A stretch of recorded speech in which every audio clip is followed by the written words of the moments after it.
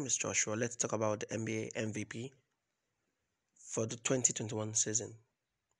Nikola Jokic has been named the MVP. The Serbian giant and the forward has been named the MVP of the NBA 2021-2022 season. He averaged over 27 points. He beat Joel Embiid and Giannis Antetokounmpo to win the MVP title. What do you guys think about this? Personally, I think he was really great. I think he was really nick in with Joel.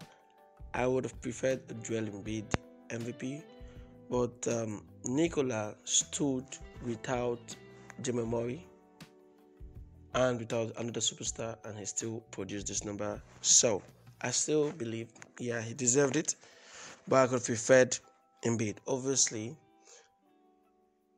Monty Williams, no doubt, was the coach of the year, and he deserved to win it. Congrats to Nikola and Monty Williams.